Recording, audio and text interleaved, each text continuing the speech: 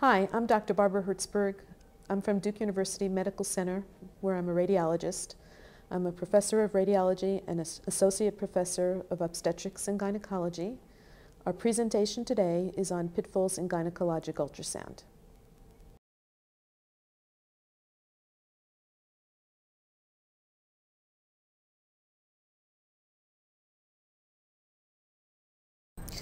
During the course of everyday practice, my colleagues and I have all too frequently encountered cases in which our feeling after initial scanning is, I've got it, I know exactly what's going on here, only to learn, much to our dismay, that I got it can mean a lot of different things.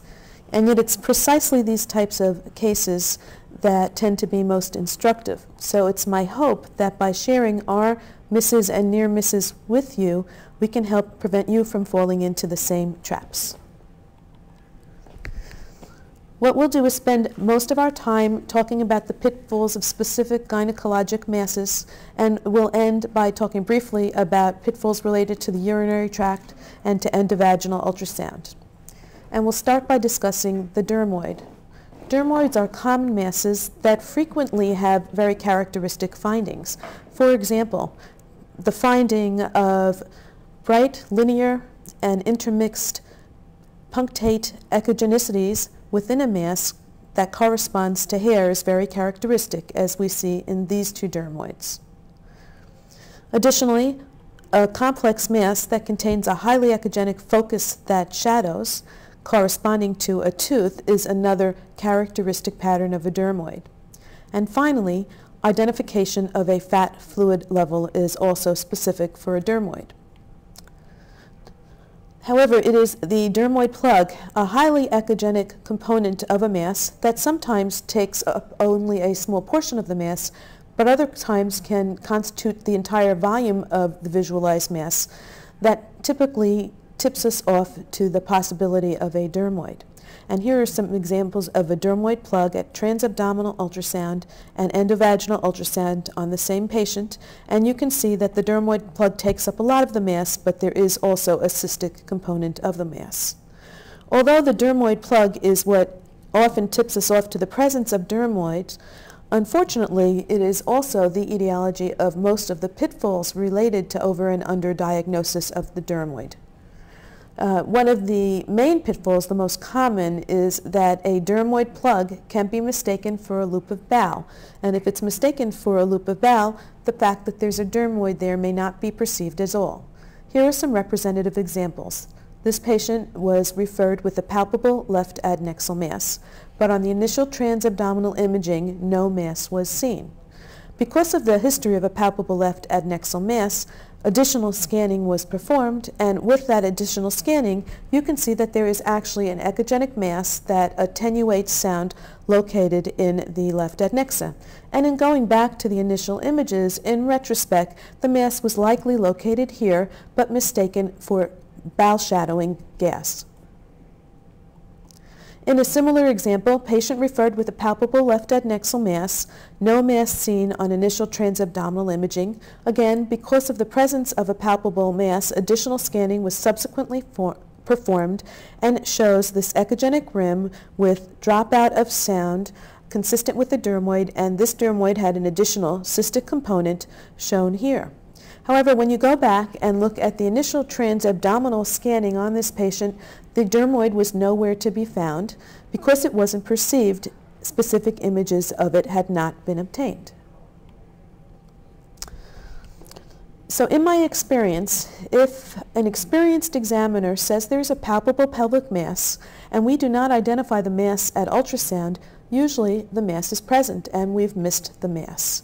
And so we need to go back and look for the mass. And one of the most common scenarios in which this happens, that there is a mass and we don't see it at ultrasound, is in the presence of a dermoid, with the dermoid having been mistaken for a loop of Bowel. And one thing that should be done is, if the imaging had been done with endovaginal ultrasound, transabdominal ultrasound should be performed, and vice versa. If the imaging had been done with transabdominal ultrasound, endovaginal ultrasound should be performed, because sometimes one of these ultrasound approaches will visualize the mass when the other approach will not. So here's an example in which transabdominal images of this patient with a palpable right adnexal mass did not visualize any mass. Therefore, endovaginal ultrasound was performed and shows an echogenic mass originating from the right ovary, and you can see beak of ovarian tissue coming around the mass, showing the mass is intraovarian. The other thing that should be done when there's a palpable pelvic mass and no mass is seen by ultrasound is to re-examine all the echogenic areas that were previously thought to represent bowel, to see if one of these areas may perhaps represent an echogenic dermoid. Here's an example of how to do this. On this image, we have both echogenic bowel as well as an echogenic dermoid so that you can see the differences within them. Here is the bowel. The bowel will elongate if one twists and turns on it because, after all, it is a continuous structure. And the bowel will abruptly shadow so that you won't see a lot of the leading edge of the bowel, as we see here. And often the shadowing will have a lot of artifact in it, so-called dirty shadowing, due to the shadowing being from air. On the other hand, here is the dermoid. And note that while there is a gradual attenuation of sound, it's much more gradual than with the loop of bowel. You can see much deeper into the dermoid mass, and you don't have the dirty shadowing that we had with the loop of bowel.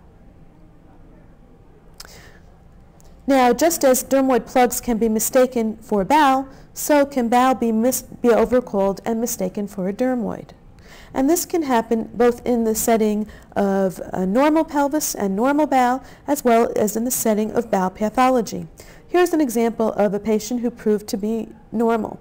We had what looked like a complex mass within the ovary with both a cystic component as well as a solid component shown here, which would be a good candidate for a dermoid. However, when additional scanning was done, this area began to peristalse, and therefore it could be confidently diagnosed as just representing bowel. This was normal bowel, with the cystic area that had been seen earlier simply being a prominent follicle in a normal ovary.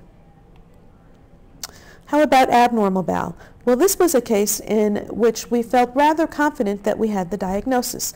This patient presented with right lower quadrant pain and had a highly echogenic focus in the right adnexal region. The echogenic focus seemed to be part of a larger mass, which was hypoechoic around the periphery of it. And the echogenic focus looked a lot like a dermoid plug, which is what we thought it was. And we thought we had really found the diagnosis then when, in addition to our dermoid plug candidate, we found a highly echogenic focus with posterior shadowing. That, we thought, might represent the calcification or the tooth within the dermoid. However, this proved not to be the case. The patient went to the operating room and turned out to have appendicitis.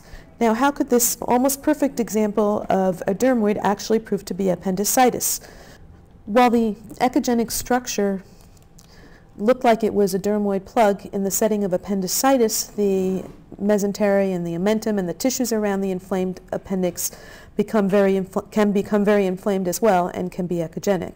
And then explaining what looked like it could be a calcification or a tooth in a dermoid, that echogenic focus corresponds to an appendicolith.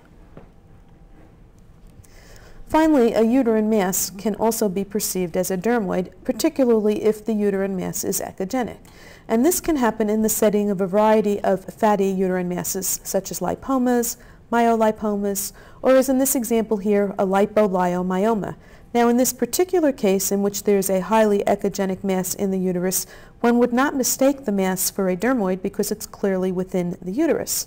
But just like fibroids can be exophytic and pedunculated, so can these fatty uterine masses. So in this example of an echogenic mass that was thought to be located in the cul-de-sac, the mass is seen here on longitudinal image and here on transverse image and was thought to represent a dermoid, but turned out at surgery to be an exophytic lipoleiomyoma. Now, perhaps when one goes back, you can see that there was kind of an interface with the uterus that might have retrospectively suggested the possibility this mass could have been arising from the uterus, but nevertheless, that was not perceived at the time of the study when the diagnosis was not known. With that, we'll shift focus now and talk more about uterine fibroids. Uterine fibroids are extremely common. They typically are hypoechoic, well-defined uterine masses, as we see here. But not uncommonly, fibroids can be exophytic, as we see with this posterior fibroid, and they can have areas of necrosis, of calcification, or be pedunculated. And it's these latter findings that lead to many of the pitfalls in diagnosis of fibroids. So because fibroids can be exophytic, they can stick out into the region where one expects the adnexa to be and simulate adnexal pathology. Both of these are examples of how this can happen. We have an exophytic fibroid here, as well as an exophytic fibroid immediately adjacent to the uterus here, both of which on initial scanning were thought to possibly represent adnexal masses.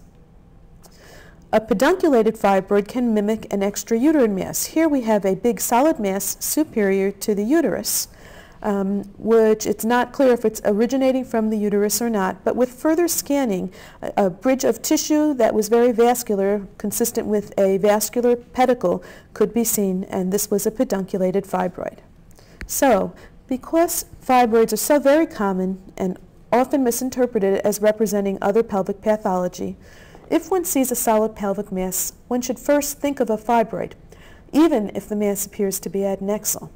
And then, if one can find both ovaries, that makes a fibroid even more likely, since the ovaries would have been one of the other main organs of origin for a solid pelvic mass. Now, we can misinterpret fibroids as other pathology not only because of them being exophytic or pedunculated, but because of necrosis. This was an interesting example of a patient in the second trimester of pregnancy. You can see the fetal head here, who had a huge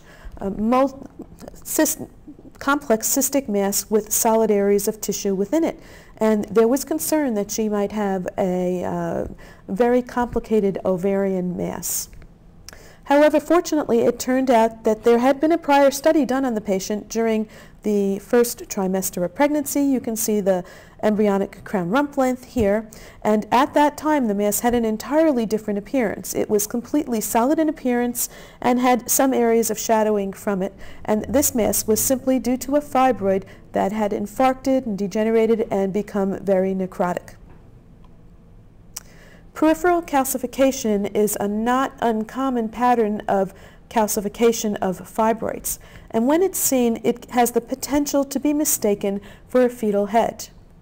So here we have a rounded rim calcified structure that on first glance was thought to possibly represent a fetal head, but in the setting of a live pregnancy, this is usually quite easy to resolve. With further scanning, the normal appearing fetal head is seen, and it's clear that this is a fibroid.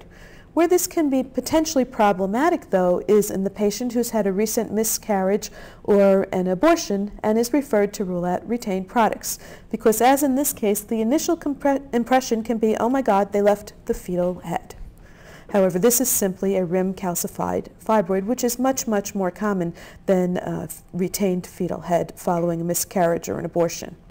In fact, until recently, I thought the latter virtually never was seen, and then we saw this case. This is a patient who'd had an abortion and was referred to rule out retained products, and you can see echogenic material in the uterus here, as well as a rim calcified structure in the cervix. On further assessment of the rim calcified structure, you can actually see that it has orbits as well. And in fact, in this case, they had left the fetal head, and the patient delivered the fetal head as well as additional products of conception shortly thereafter in the emergency room. Other processes that can be mistaken for fibroids not uncommonly include a retroflexed uterus. The retroflexed uterus is shown here. The posterior extension of the retroflexed uterus looks like it could be a hypoechoic fibroid because its orientation is such that it makes it somewhat tricky to show the endometrial stripe, which is located parallel to the ultrasound beam. But if one simply adjusts the transducer laterally and angles in, trying to show the endometrial stripe, you can see that the stripe is continuous, and this is simply a retroflexed uterus. This is not uncommon. Here's another example. We see the uterus in transverse and longitudinal projection here, and then we see a hypoechoic structure posterior to it, which it's not at all clear on these initial images that this would be a fibroid, and was initially thought that this would be a retroflexed uterus, and this was initially thought to represent a fibroid. Now, this pitfall only occurs at transabdominal ultrasound because of how the endometrial stripe is oriented again relative to the ultrasound beam. And here we can see the endometrial stripe coming down into what was initially thought to be a fibroid and isn't. This is a retroflexed uterus. This can be confirmed with endovaginal ultrasound, which will show in a retroflexed or a retroverted uterus that the uterus points to the right side of the image. An anti-positioned uterus would point to the left side of the image. With that, I want to talk a little bit about uterine orientation. This is because usually if the uterus appears to be retroflexed or retropositioned at transabdominal ultrasound, it would be expected typically to also appear to be retroflexed or retropositioned at endovaginal ultrasound. This usually, but not always, holds true though. One way in which this can happen, that on one technique, one approach, the uterus is antepositioned, and on the other approach, it's retropositioned, is due to different degrees of filling of the bladder. Here you can see with this patient's bladder very full, the uterus is ever so slightly antepositioned. On a different study performed the same year, though, the bladder was less full. We can see the bladder here, and now you can see that the uterus is actually retroflexed. And at endovaginal ultrasound on this patient, when the bladder was totally empty, again, the uterus was retroflexed. So the different degrees of bladder distension, if the uterus is relatively flexible, can cause the uterus to look either antepositioned on one study and retropositioned on the other study. And it's not just degrees of bladder distension that can do this.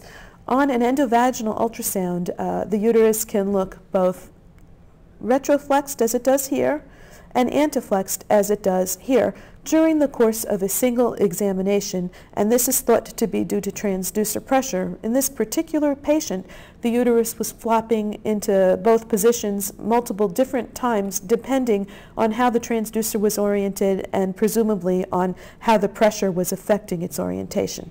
But this is relatively uncommon. In most cases, the uterus will stay one way, either retropositioned or antepositioned throughout the study. Another process that can be mistaken for a fibroid is shown here and includes uterine fusion variants.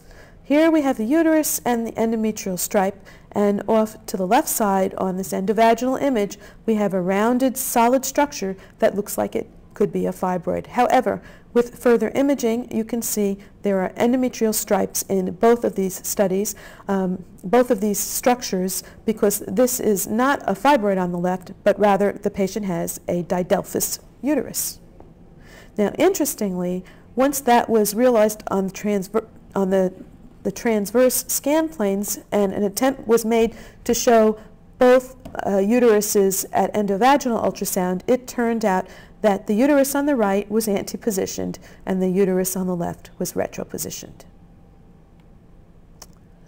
So because fibroids can mimic so many other things and be mimicked by so many other things, it's useful to have some clues that can help one make positive diagnosis of a fibroid. And one of these clues is to see sharp shadows at regular intervals, like we see here.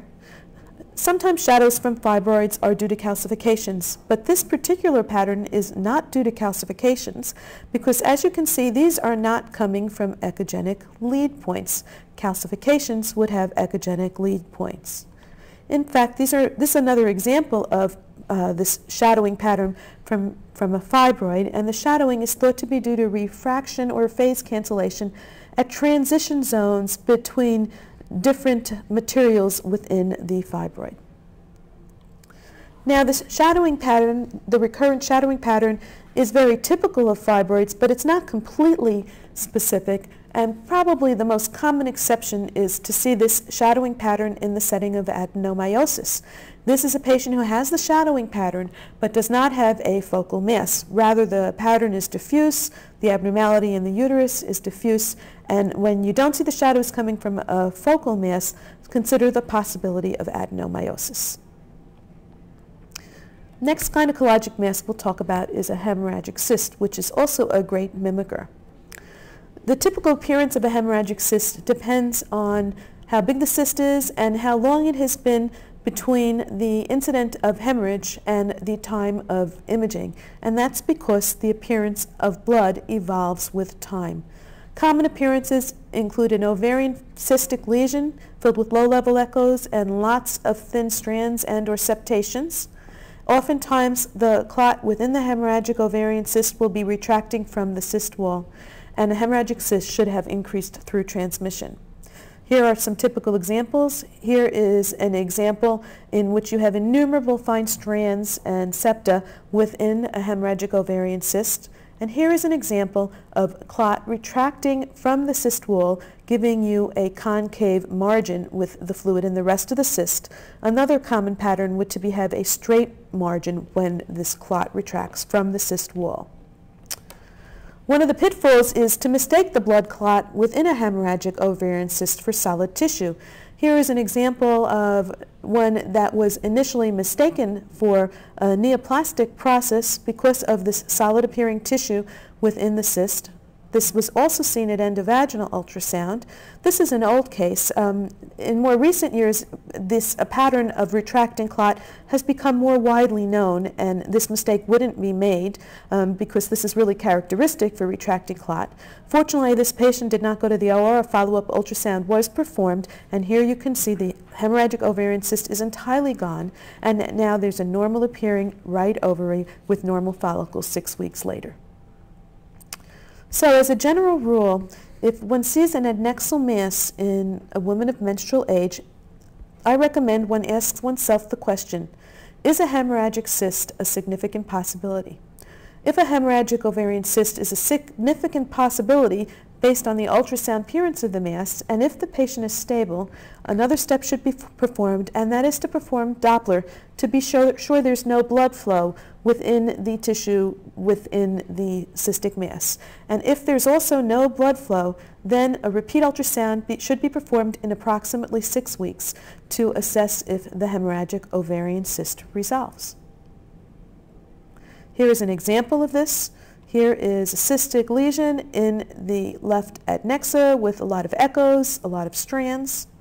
You can see that at color Doppler evaluation, there is flow at the periphery of the cyst, but not within the material within the cyst. And sure enough, as a result, we waited and rescanned the patient 6 weeks later, and you can see that the ovary looks normal in appearance 6 weeks later with normal appearing follicles. The cyst has resolved. One other potential problem, though, is to see flow that is at the periphery of the cyst and partial volume making it look like it's actually within the cyst. Hemorrhagic cysts and corpus luteums often have a rim of flow around the periphery. And here you can see this rim of flow at the periphery has been projected into the region of the structure, making it look like there's actually blood flow within it. However, here is the peripheral rim of blood flow, and it's not just at the periphery here. It is a spherical rim all the way around the lesion. And so as you come out of the lesion, you can show blood flow within it.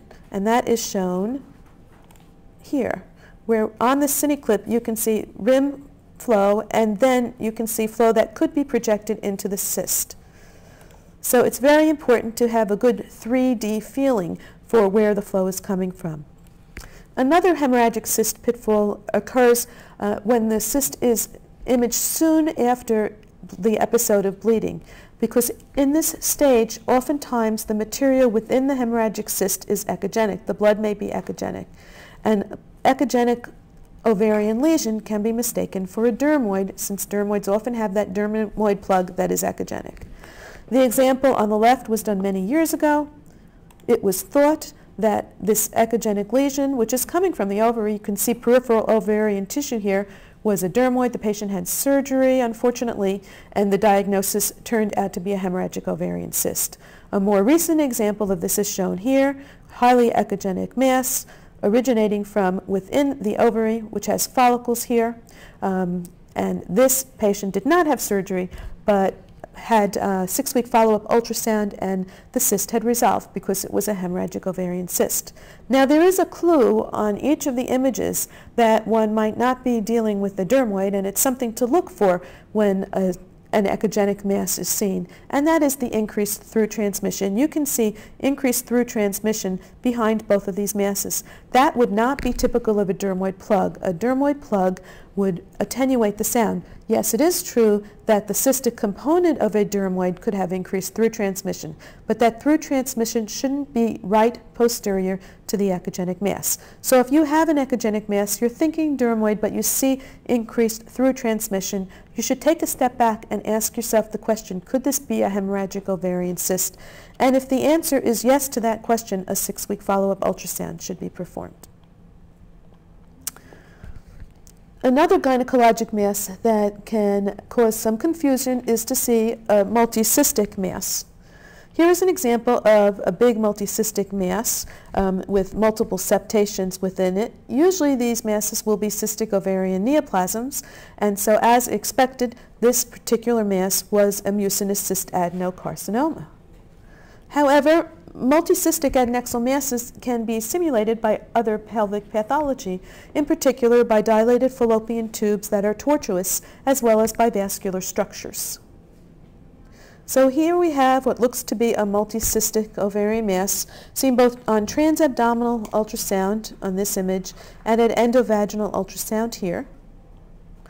However, when one looks at this at real-time evaluation, you can see that the components of the mass are tubular and connect up, and this was not a multicystic ovarian mass, but rather was a dilated hydrosalpinx. Vascular etiologies can also simulate cystic masses in the pelvis. It looks like there's 2 large cystic structures within this pelvis, but color Doppler shows that these are simply large pelvic varices. This next case was another interesting example of the phenomenon of a vascular mass or a vascular structure simulating a multicystic ovarian mass. This lesion here was thought initially to be a lesion in the ovary, and you can see it's already being measured. However, when you look in different scan planes, in addition to the cystic component, you see this elongated, unusually appearing structure that looks almost like a fetal spine at grayscale ultrasound. But this patient's not pregnant, so this can't be the fetal spine. When one puts color on the cystic component, it fills completely with color Doppler, indicating it's vascular. And then when one scans the structure that looked like a linear fetal spine, you can see it's actually a vascular structure with blood flow within it. And then when you sample from the interface between the cystic area and this vascular structure, you can see that you get to and fro flow, just like you might see with in the neck of a pseudoaneurysm elsewhere in the body, for example, in the groin status post cardiac catheterization.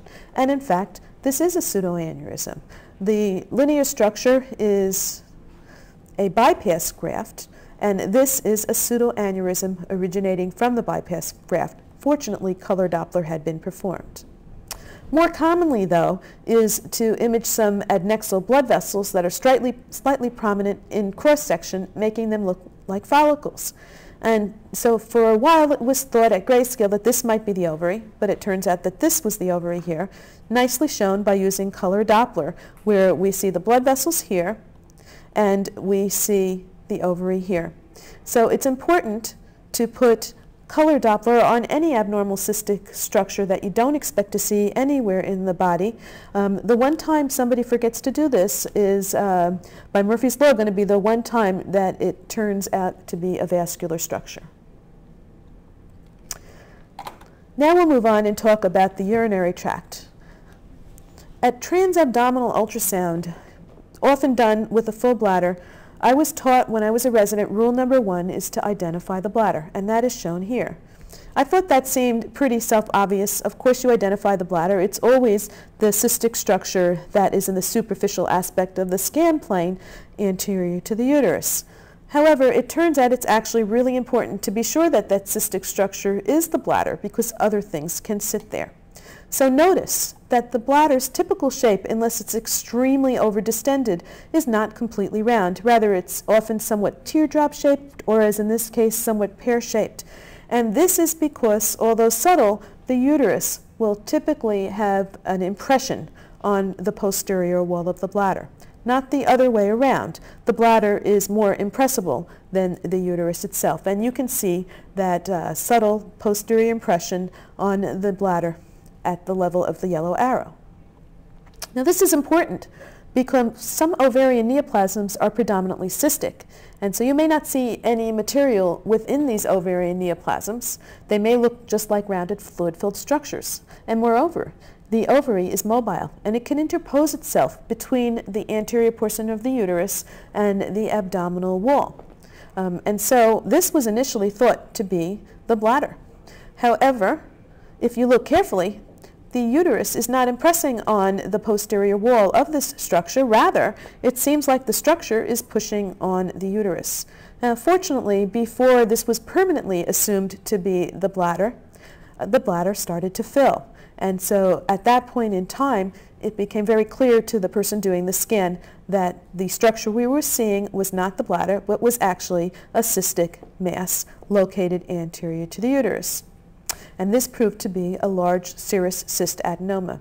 In a similar example, we have a structure that was initially thought to be the bladder here, no posterior impression of the uterus on the bladder, and at a different time in the study, though, the patient's bladder actually filled. And now you can see the bladder here. You can see the expected posterior indentation of the uterus on the bladder. And where did the mass go? The mass went up here. The bladder pushed it out of the pelvis, and you can just see the leading edge of this mass on the transabdominal image with the bladder full. So when the question comes up of, is this really the bladder or not, it's important to either fill the bladder or empty the bladder to be sure you have definitive identification of the bladder. In this patient, endovaginal ultrasound was also performed, and although no internal material was seen at transabdominal ultrasound, multiple septations were seen at endovaginal ultrasound.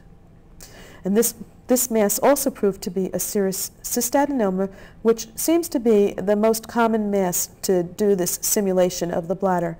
Other masses I've seen this with have been very large corpus luteal cysts, as well as dermoids that are very uncomplicated in appearance. Pitfalls also arise from the ureter. When we see a tubular structure in the pelvis and we're doing a gynecologic ultrasound, often the first things we think about are a hydrosalpinx or a dilated blood vessel. But another possibility is a dilated ureter. This particular structure here, which was seen in the left pelvis, was initially thought to be a left hydrosalpinx. However, with further imaging at real-time evaluation, you can see that the structure is actually peristalsing. Peristalsis is not typical of a hydrosalpinx and would bring up the possibility of either a dilated distal ureter or a loop of bowel. And so by following the structure, one can decide whether or not it's ureter or bowel. The ureter is going to rise out of the pelvis eventually, go towards the kidney. Bowel will have a more tortuous appearance if you scan it long enough. And sure enough, when one scanned up in the flanks, there's pelvic aleactasis in this left kidney. The patient has both a dilated upper collecting system as well as a dilated distal ureter, but the right kidney has no pelvic aleactasis. So clues to ureter versus hydrosalpinx include peristalsis of the ureter, and a hydrosalpinx often has partial septations due to mucosal folds. Here is an example of the partial septations in one patient, and these can be all the way around the periphery of a hydrosalpinx, giving you a so-called cogwheel appearance as we see here. We will finish by talking about pitfalls that are specific to endovaginal ultrasound. Now clearly, if you could only do one ultrasound approach, one would want to do endovaginal ultrasound. The detail it provides allows us to be so much more confident and so much more specific with our diagnoses. But unfortunately, endovaginal ultrasound is not without its limitations. One of the limitations is actually an easy one to get to get over so long as one understands it, and that's that image orientation is altered when you compare it with transabdominal ultrasound. So while a fluid level is going to be seen horizontally at transabdominal ultrasound, as we see with the material layering out in this multiloculated endometrioma, and this is a transabdominal image, at endovaginal ultrasound, you can see that the fluid level will be either at a more vertical or a more diagonal orientation, sometimes causing people to not perceive the presence of the fluid level. But more important as a pitfall is that endovaginal ultrasound only provides a limited field of view. And as a result, it's possible to miss pathology high in the pelvis because it's beyond the field of view of the endovaginal probe.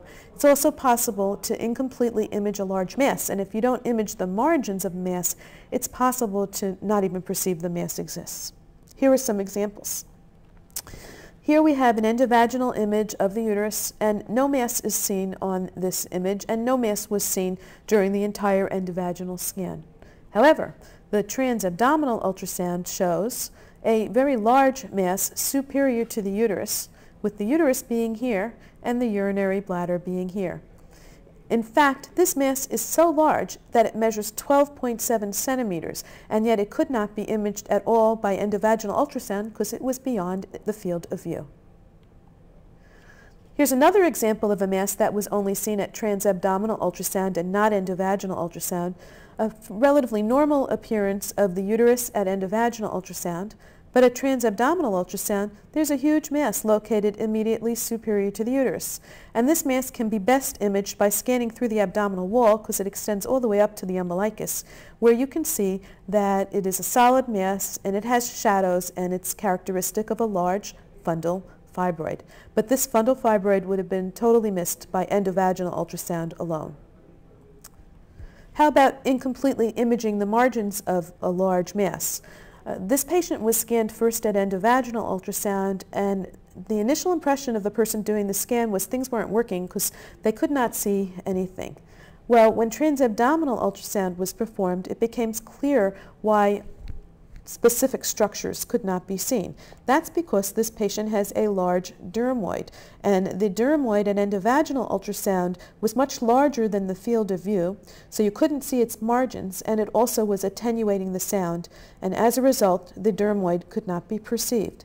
So earlier in the lecture, we saw an example of a dermoid that could only be seen at endovaginal ultrasound, and now we've come full circle, and now we see an example of a dermoid that can only be seen at transabdominal ultrasound. Finally, here's another example of incompletely imaging a large structure. Here's a normal-looking endovaginal ultrasound of the uterus with a mass seen posterior to it. Because the leading edge of this mass was seen, the field of view was markedly increased, the depth was markedly increased, and it was actually possible to see the entirety of this mass, which really wasn't a mass at all, but rather a pelvic kidney. And so with that, I'd like to thank you for your attention today.